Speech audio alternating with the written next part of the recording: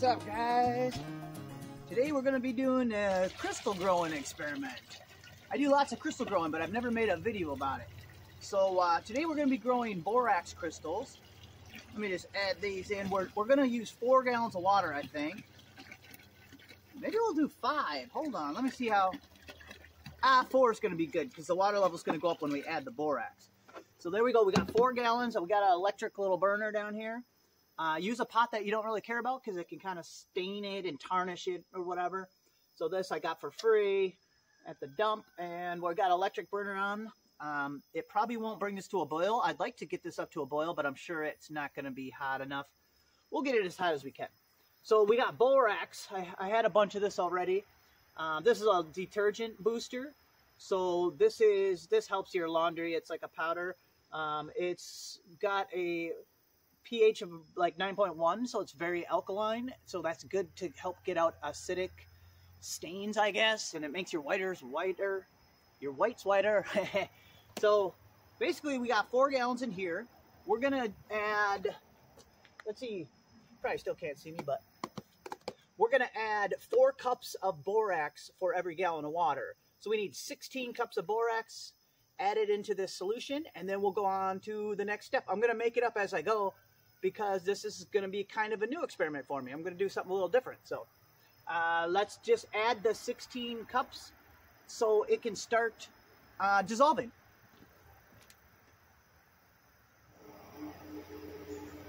Okay, so let's add the borax. So instead of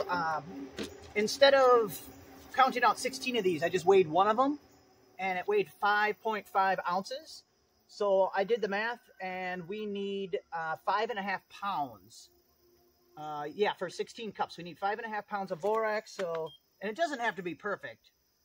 So let's see how much this weighs. Oops, let me go to the unit here. Okay, that's 3 pounds. Let's add that. £3. Let's zero this out. So we need 2.5 more pounds. Oh, this is this stuff's a little chunky.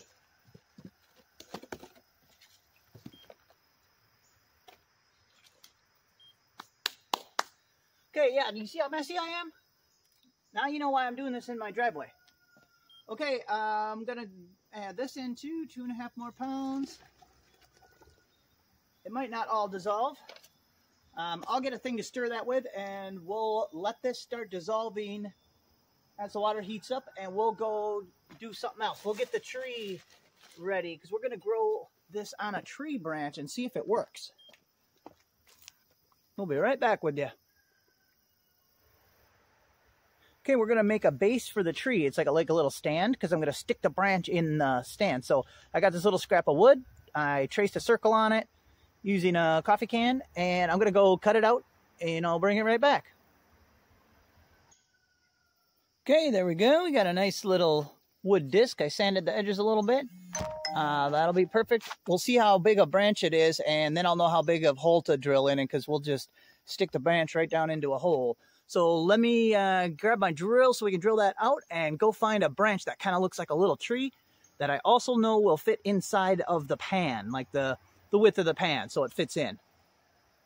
Be right back. Okay, this is the branch I found. I thought this was pretty cool. This was on a box elder tree that fell over, so it tried to sprout all these crazy sprouts straight up, and I think it's pretty cool. So what we'll do is we're going to kind of start trimming it down into a shape that we like. I will have to see how much liquid we have in the pot, because I'll probably hang it from a string or a wire or something. Oh, this snipper is awful. Let's see. I'll just kind of eyeball it now and see if it's too long. Oh yeah, this could be cool. Okay, we'll do that one like this. Yeah. See, look, I can make a huge mess because I'm outside. Okay, so yeah, we're going to try that out. Let's see. Let's snip off this top. I don't know if you guys can see the top. I'm going to snip off the top a little bit more. There we go. Okay, I'm going to drill a hole in here, and eventually get it to fit. I don't want to drill through my table.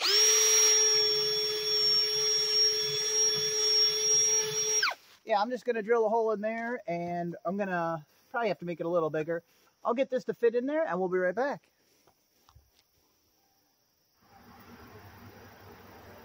Okay, there we go. Check it out. So we got our little tree in our little stand. I just kind of crammed it in there really tight. I didn't even glue it or nothing. So what we're going to do is we're going to get the solution ready. Here, I'll tip that one up.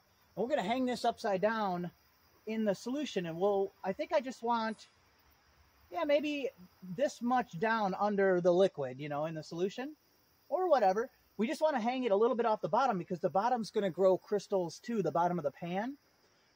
So we don't want it getting stuck to the bottom. So I'll just suspend it in the solution with a wire or string, and we'll just have to wait overnight, or, well, 8 to 24 hours.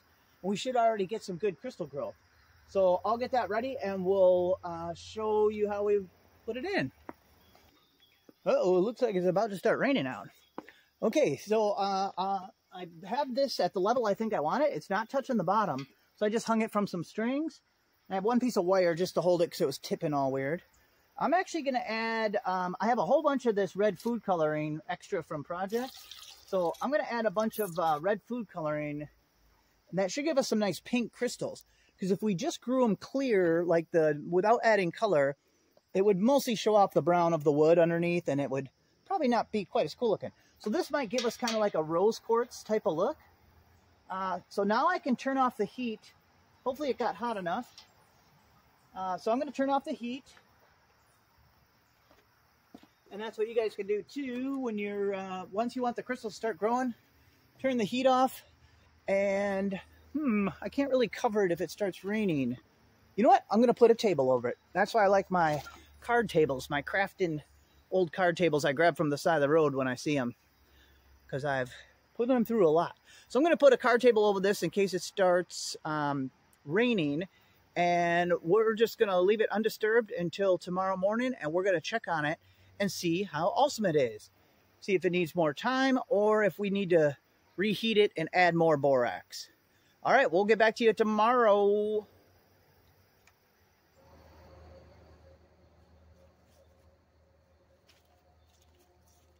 Okay, guys. All right, let me explain what happened. So, I checked it the next morning, and which was yesterday morning, and we had some good crystal growth, but I wasn't quite happy with how much growth we had. So I actually added more borax, and I heated it back up. So we ended up using about 5 cups of borax per gallon. And then I waited another 24 hours till now, and I haven't pulled it out yet, but I can see now we have some major growth happening, or that happened. So I'm a little nervous that the branches won't be able to support the crystals because it's pretty heavy. Okay, I haven't pulled it out yet. Are you guys ready? Oh my gosh. Whoa, whoa. Wow, look at this. Look at this.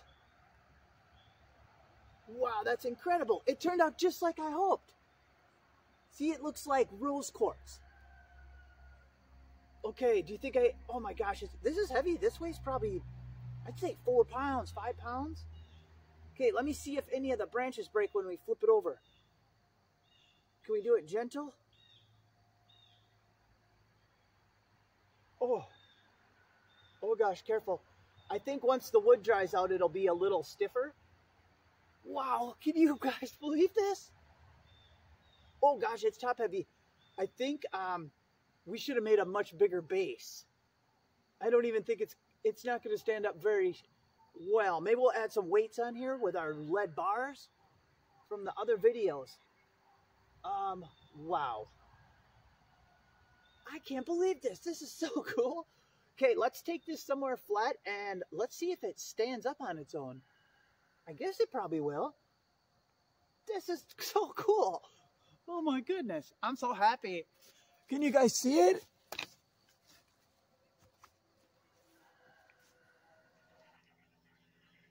Wow, guys, this is awesome. Yeah, I got it inside here. I put it in my little photo booth, and I'm shining a light on it. I'm kind of moving the light around, and it's showing off all the twinkling facets of the different crystals. So, and it stands up pretty good on the stand. I'm not too worried about it falling over, and unless my cat runs into it or something. So this is a pretty darn successful experiment. So let me put you guys a little closer, and we'll take a closer look at the crystals. All right, here's a little bit of a closer up view. Let's see if I can, I'm just shining my light around so we can try to show you how twinkly they are. Like when the sun hits them, they twinkle really nice.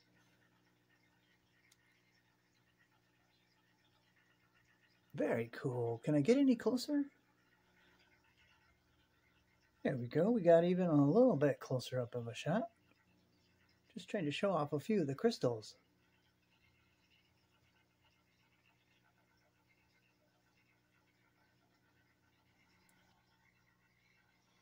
All right, well, that was a very successful experiment. So, and you know what? I don't really want to waste the rest of that solution that's out there. So, you know what I'm going to do for a second video is I'm going to dip some other stuff in there and see if it gets covered in crystals and how cool it looks. And I'll do a few different objects over the next, I don't know, 5 days or a week, and I'll put it all in the next video. So if you like this sort of thing, hit the like button and subscribe, because I know how to grow a lot of different crystals using a bunch of different elements. So we can do more crystal growing videos. And I think this one turned out pretty good. So thanks for watching, guys. And I will get back to you with the next one. See ya.